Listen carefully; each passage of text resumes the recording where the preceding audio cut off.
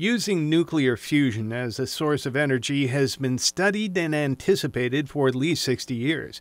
But last week, Lawrence Livermore fired 192 lasers at a tiny pellet of fuel, creating nuclear fusion and producing more energy than was invested. They called it ignition. Ignition is a first step, a truly monumental one, that sets the stage for a transformational decade in high-energy density science and fusion research, and I cannot wait to see where it takes us. Fusion takes place when two hydrogen nuclei collide, prompted by very high heat. They fuse and give off energy. It's the same energy produced by our sun. For decades, scientists have gone through the motions of fusing atoms in a lab. But last week, for the first time, they designed this experiment so that the fusion fuel stayed hot enough, dense enough, and round enough for long enough that it ignited. And it produced more energies than the lasers had deposited. Not all fusion is done using lasers. George Tynan, a professor of engineering science at UC San Diego, is researching fusion that uses strong magnetic fields. He says using fusion to produce energy for our homes will require a lot more science and engineering.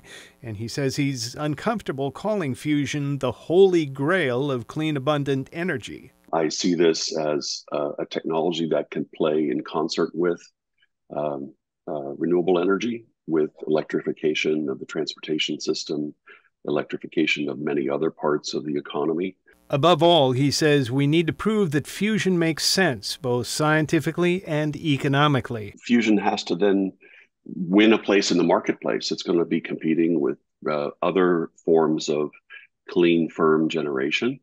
And it will have to be developed as a cost-effective technology.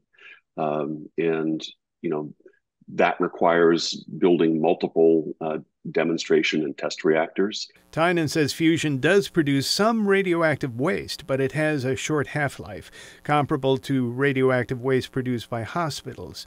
Will we see fusion energy production in our lifetimes? The Biden administration wants to see a fusion demonstration plant within 10 years. Tynan calls that possible but difficult. Thomas Fudge, KPBS News.